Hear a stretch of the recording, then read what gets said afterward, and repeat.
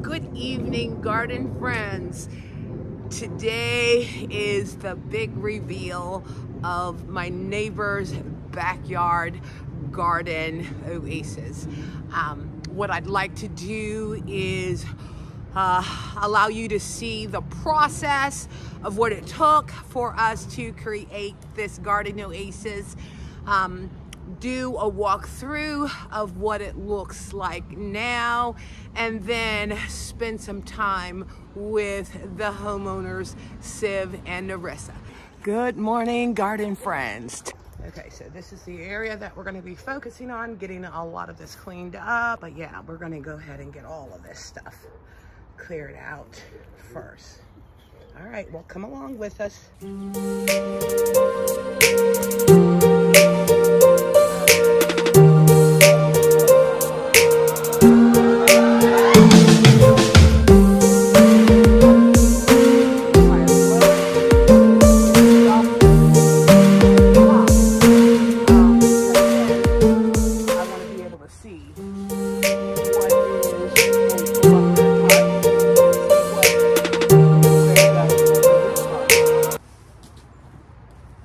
Anybody got a watch on? Yeah. What's that mean? 8:16. Okay, so it's 8:16 in the morning, and the sun is starting to come up. This will also help in regards to determining the plants that we are going to put over in this area. So just got to finish getting this all cleaned out. That way we can start getting things leveled off.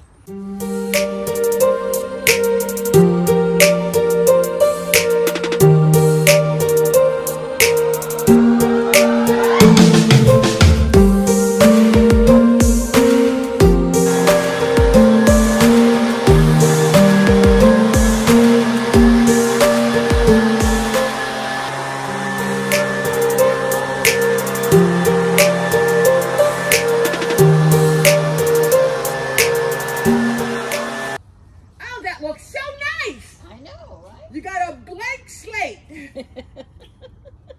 But the boys will work on magic. The 75 that you get? 75 what, baby? Gravel? Is that what you're talking about? No. You guys are going to continue with this gravel that you guys been using, right? The drain. Oh, is you want something a little heavier, because the pea, if you get a big rush, is going to move on you. Yeah. Are you videotaping this, Deborah? Huh? Do you want to videotape? I'm just cheating. I'm just testing this out. Okay. Yeah, the whole premise of this is that different wood species have different natural tannins in it, and some will darken. Easy way to help expedite that, but not the black.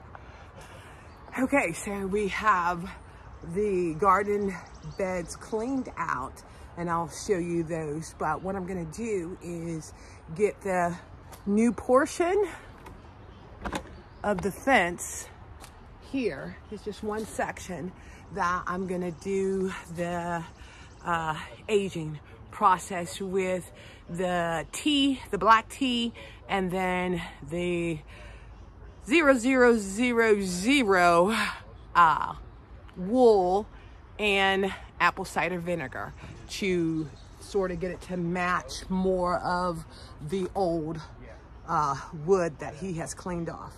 So the process is just about putting the tea on the wood, slap it on there so that it'll end up soaking in.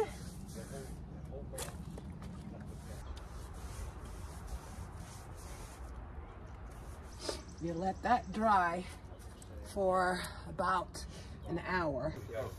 Okay, so they're measuring for the pathway for the gravel pathway. 17. All right, and then that length on the side.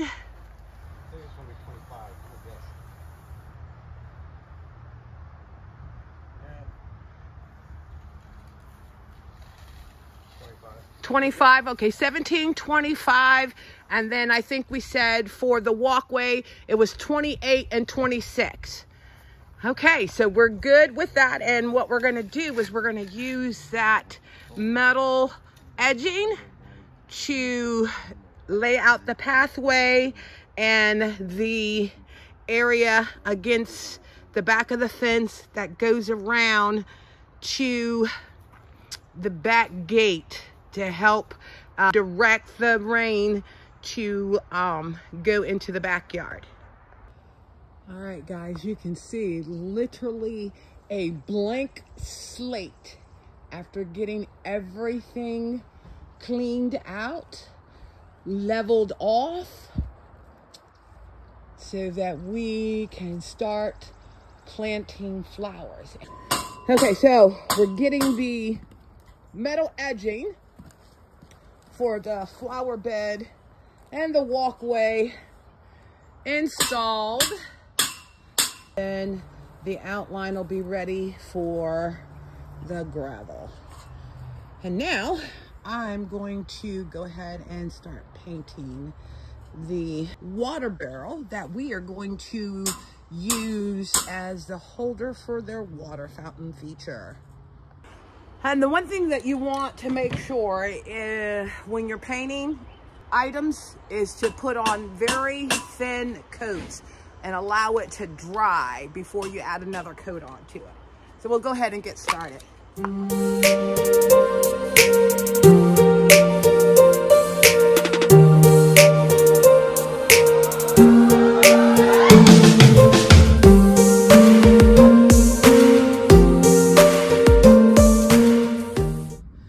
To also help with addressing their water drainage with doing the trench, which we're going to add gravel, we've also graded the pitch of the area that is behind the metal framework here. All right, we're getting ready to start on day 2 of the Garden Oasis makeover for my neighbor. Okay, so a new direction is going to be, we're going to still work with the rocks, but we're going to weave them in between the pavers and take them down the whole length of the walkway to the back area. And then we got the monkey grass that will be lining up the bed. We'll get those put in with some compost and some biotone so they have a nice healthy start. Okay, so my neighbor believes in pacing himself, but it will look beautiful. It already does, even though it may take him a week to get it done. Good afternoon, garden friends. So we're back over at our neighbor's house to finish creating their garden oasis. So a couple of things that we're going to end up doing is getting the hole dug in the tree stump and start placing some of the plants that we're going to be putting in the flower beds. So come along with us. Okay, so this is one of the things that we're doing. We actually started to dig out the hole inside the stump that they just got cut down. And what we're going to do is we are going to put this lemon coral sedum in here with the goal to have it spill over all the way down on the stump over a period of time. But yeah, he's going to go ahead and get started on cutting into the wood.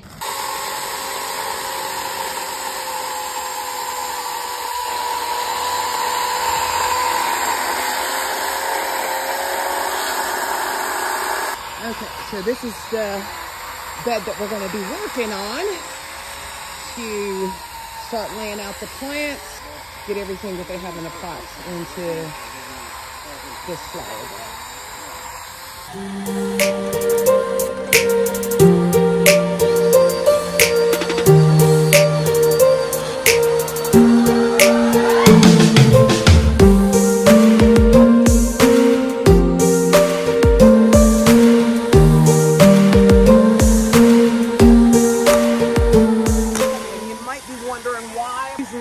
to dig the holes where it is predominantly a lot of roots.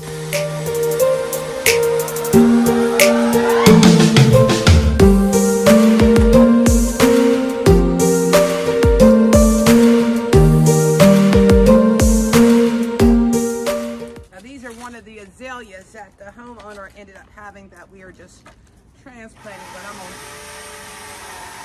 mess up the roots just a little bit. So the good soil can get on the roots, or the roots can attach to the good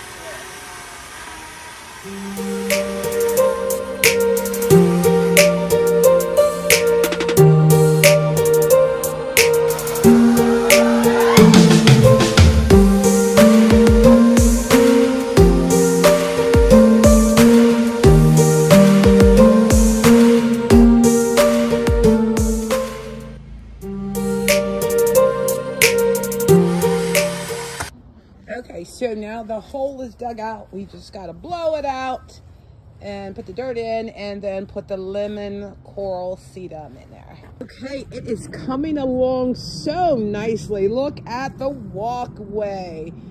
And then the monkey grass that we have lined up with the solar light panels. We're just slowly but surely putting the plants in, making sure we have them in the right spot. There's an azalea that is in this corner. And then here is the lemon coral sedum that, as I stated, is going to grow eventually all the way around this stump. And then we have some grasses that we are putting in here, along with some lantana. Another little area that we have done already is another azalea with the lamb's ear and begonias. It's looking really nice. Okay, so this is the other side that we're working on. And they even got the little water feature going.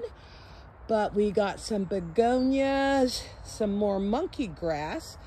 We have the buddleia butterfly bush, some more lantana, the another azalea bush.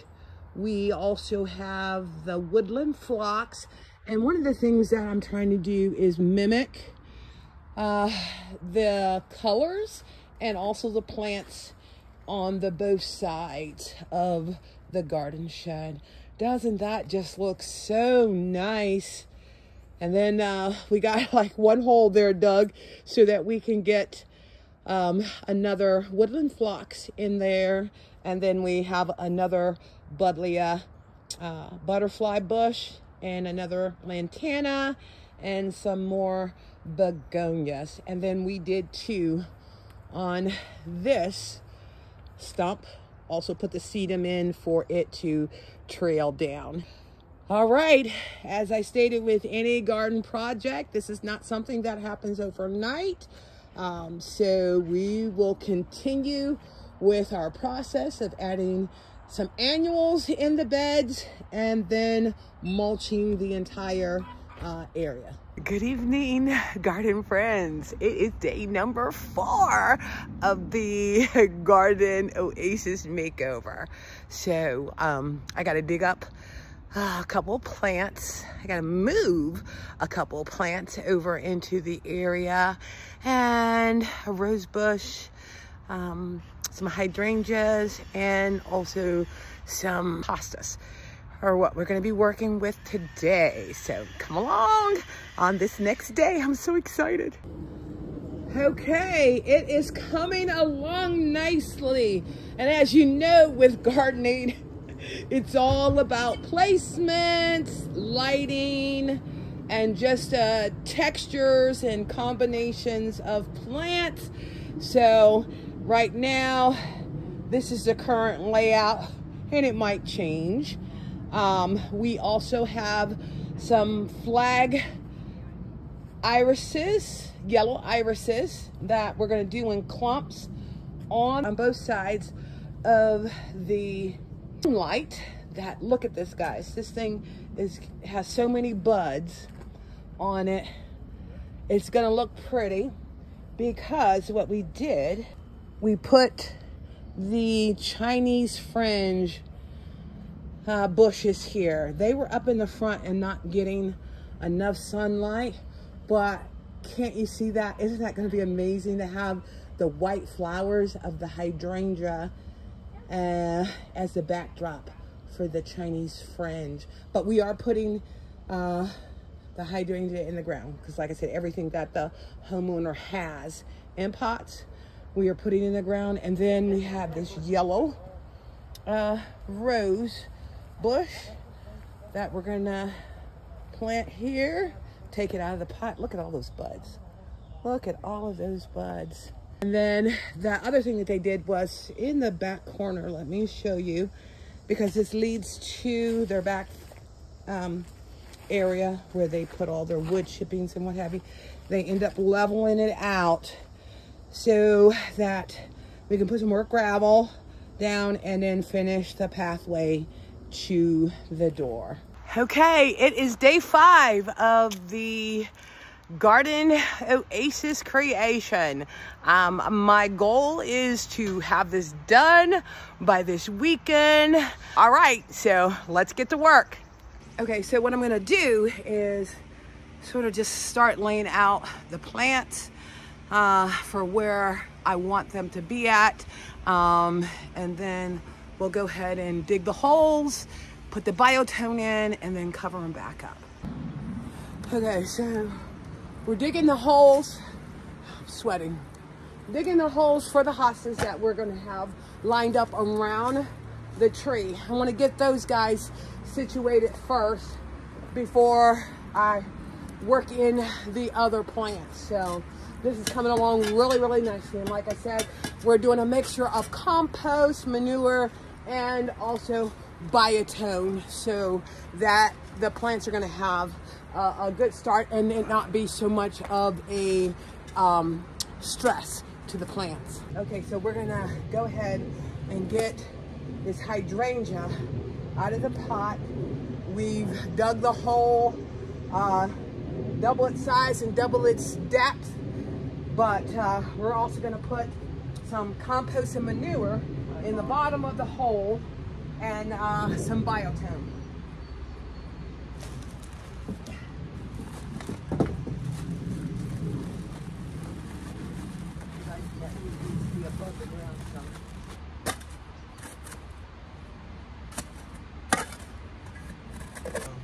Drop it in the hole. Don't put anything in there. Is it straight? Let me take a look at it. Lined up. Okay, turn it to where the tag is in the front. I think I want more. Yep, a little bit more. Oh no, okay, that's fine. You go get me the hose. I need to water this before we go ahead and cover the dirt over. And that's one of those things.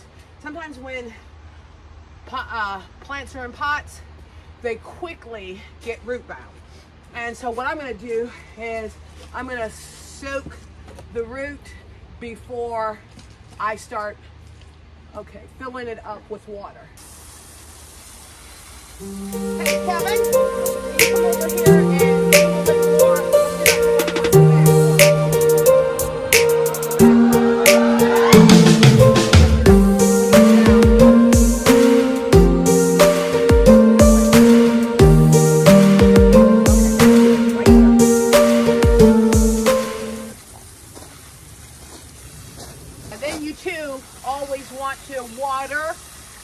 Hydrangeas at the base, never overhead. And then once it gets settled, you want to water on the outskirts, not at the crown of the hydrangea. That way you don't have to worry about it getting root rot, but the water will be going to the roots that end up growing out. All right, so let's get the more compost put around here.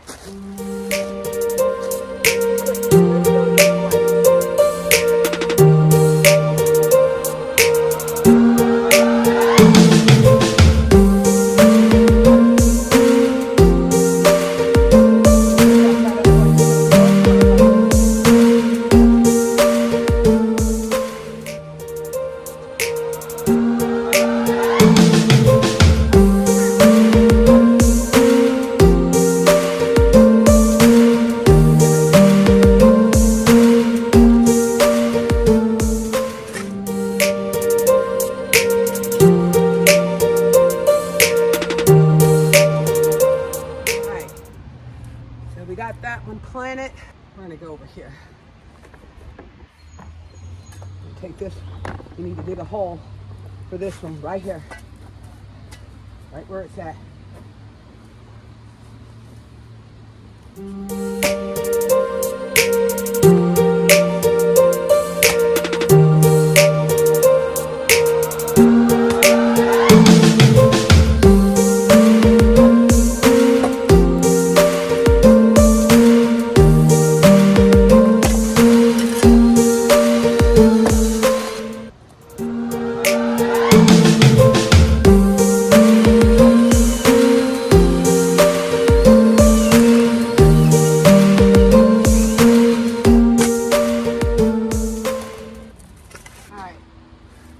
What I'm doing is I got the holes for these annuals because the premise behind us putting the coral sedum in the stump is for it to spill over. But until it does that, I just want to be able to add some color to the garden bed. And so I've dug the hole, got the biotone in it, and then I'm going to put some compost in it.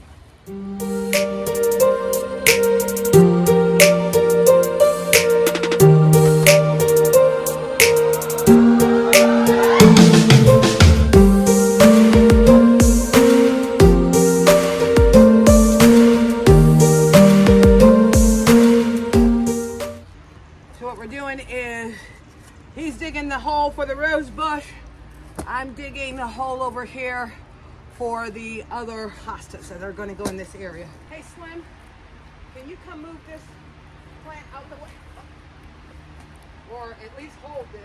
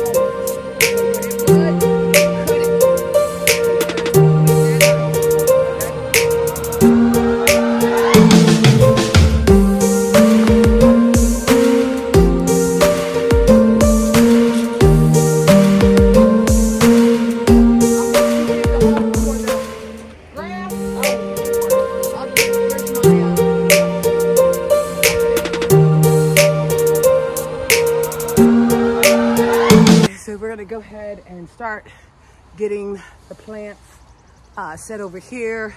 Kevin's over there doing the rock garden area for us to put some phlox over the creeping phlox over in that flower bed. But I'm gonna go ahead and get started on this area. And one thing about transplanting hostas, you're gonna have the leaves break, but they are so resilient, so you're not gonna have to worry about it. So I got two hostas that I am separating and planting next to this other stump that they have in the yard, with the hope that I'm gonna have it close enough to where when it gets full size, it'll help cover it over. And then I'll probably plant some annuals in front of it. And then we got 3 sunshine ligustrums that I'm gonna line up along this side of the flower bed. Hi, we are in the process of getting the holes dug for the sunshine ligustrum. And like I said, we got a lot of roots over here and big roots. So you gotta be really careful when using the auger. So, and while he's doing that, I'll go and start placing some of the annuals throughout the flower bed.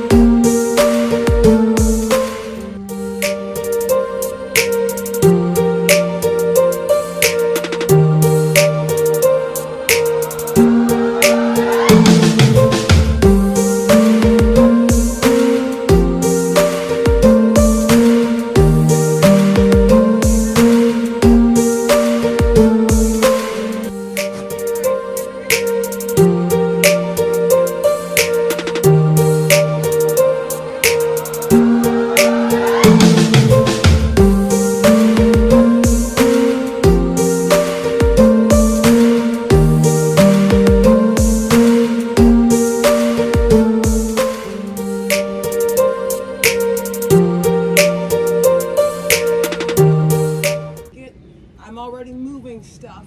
Well, what you could do, that plant and that one, take it out of the hole, move the mulch. Which from one? The hostas, the two hostas. Yeah. Move the mulch around it and just pull it out the hole. Because these ones are much bigger, and I want to put the smaller ones up there. Out here.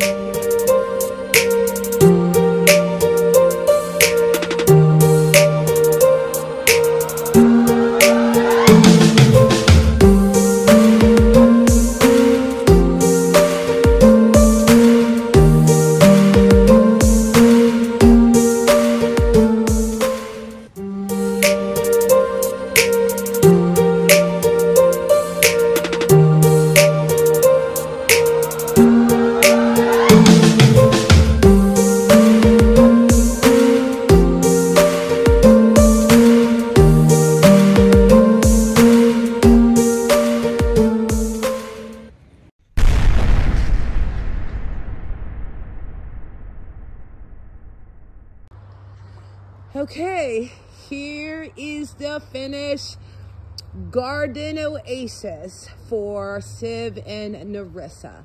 As you see, we start off with like a rock garden bed, and one of the things that we're going to do is we're going to add some phlox in here to cascade over the rocks during the season.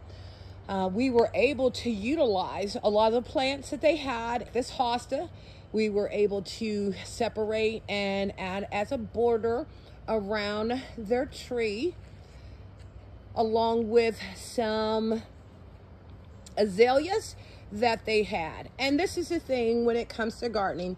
It's always best to use the things that you have and then start building around them, because those are the things that you have already gotten accustomed to and you like in your garden. Now this is also new, their water feature, and what we ended up doing was taking their rainwater barrel and converting it into a water feature for them. We've also dabbed in annuals. We got some petunias, we got some zinnias, we have some angelonias that are over here by the water feature, and then another form of sedum that the goal is for it to be trained to go completely around the new water feature. Definitely got some grasses that will add height and texture, and this is the variegated grass. And in front of it we have antenna that it will get 30 by 30 inches here, and will be a nice complement to the grass. We transplanted their bobo from the pot. This is probably one of my favorite, where we took their Chinese fringe bushes that weren't doing too well up in the front because it wasn't getting enough sun, and we have their limelight as the backdrop to it. We also put in lemon coral sedum with the goal for it to spill over the edge of the stump as a conversation piece. And then, like I said, we have annuals, and part of that was to add a splash of color, because we know the sedum is going to take some time before it ends up covering this stump.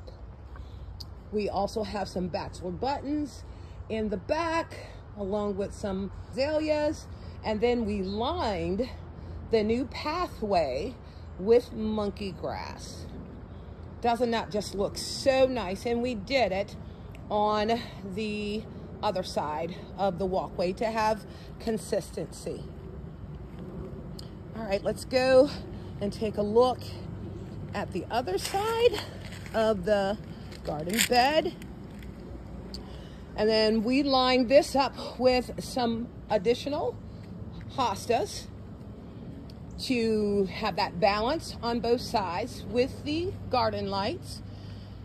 We have a buddleia butterfly bush, another lantana, and woodland phlox that is accented against the azalea bush. And then we have the backdrop of hostas up against the back wall, and then just spotted in between the perennial plants more annuals to give us that color. Sunshine ligustrum bushes that also flank the back end of the garden bed. And then, you know, this is all about, you know, setting the tone that you want in your garden. We try to focus on plants that, once established, they are drought tolerant and, you know, add that beauty all season long. So it just turned out so very nice. And just that whole view of the new garden Oasis.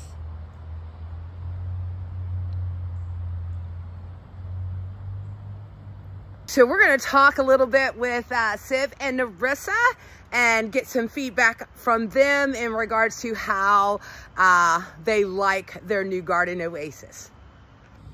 Okay, everyone, this is Siv and Narissa, and like I said, they are our neighbors, and it was an honor for me, you know, to be able to work on this project for them. They were of great assistance in helping us get this accomplished, but you know, I just wanted to ask you guys, you know, how do you feel about the new garden area? It is spectacular. It has exceeded our wildest dreams.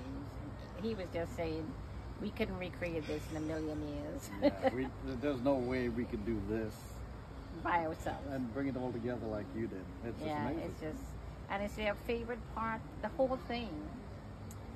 I would say the gravel path is a really nice focus area for the garden, but I think I like every part of it. There's nothing I can say that I don't, you know, like. I think the water feature was just such a brilliant idea where I never would have thought of Painting those things. painting those ugly water barrels and repurposing it to look so beautiful. Yeah. And my favorite, I think, is the tree stumps and seeing the plant eventually covering all over the tree. I think that would be amazing. Well, that's good. You know, and like I said, you know, with gardening, it's about experimenting with stuff, you know, and repurposing what you have, you know, and you can create those beautiful spaces. Now, how long have you guys lived here? 11 years. 11 years? Okay, okay. And I'll say this. They bestowed upon me the honor to place a memorial plaque for their daughter. And I did not think of that lightly. And what I ended up doing was the rose bush that is right behind them is what I chose to put her memorial plaque. And part of the reason for choosing the rose bush, when you think of gardening, you know, with any plant, you have a solid root system. And to me, that solid root system for the rose represents the foundation of Siv and Narissa. And the roses represents the beauty of their daughter's soul. While gone, she will forever be with them. And I cannot thank you guys enough for that honor. We can't thank you enough for everything you've done. You and Kevin. Yeah, my sidekick, Kevin. You know, so, but this was truly, truly a pleasure. And I am so happy that you guys really, really like it. We do. I mean, you will get years of enjoyment out of this garden. Good. And a lot of exercise keeping it up. Like I said, gardening is a lot of work, you know, but at the end of the day, when you can come out and enjoy it, Yes. it is worth it. It Absolutely. is so worth it. Well, like I said, I just want to thank you guys again for giving me this opportunity. And I'm so thankful, you know, that you guys really, really enjoy it. Barbara, we can't ever thank you. Seriously, we cannot ever thank you. I mean, when I first proposed this idea, I really had no idea how much time and effort and labor. It was a labor of love for you, and I saw that. I mean, it was incredible. I have never had anybody gift me something this beautiful. Well, you are more than welcome. More than welcome. My heart, thank you. Yep. And Ariel thanks you. She would have enjoyed this so much. Well, I am so happy I was able to create this for you guys. It means a lot to me. So, all right. Like I said, thank you guys once again for allowing me to do this and also showcase it on my YouTube channel, Inspiring Garden Corner. You guys have a great evening, okay?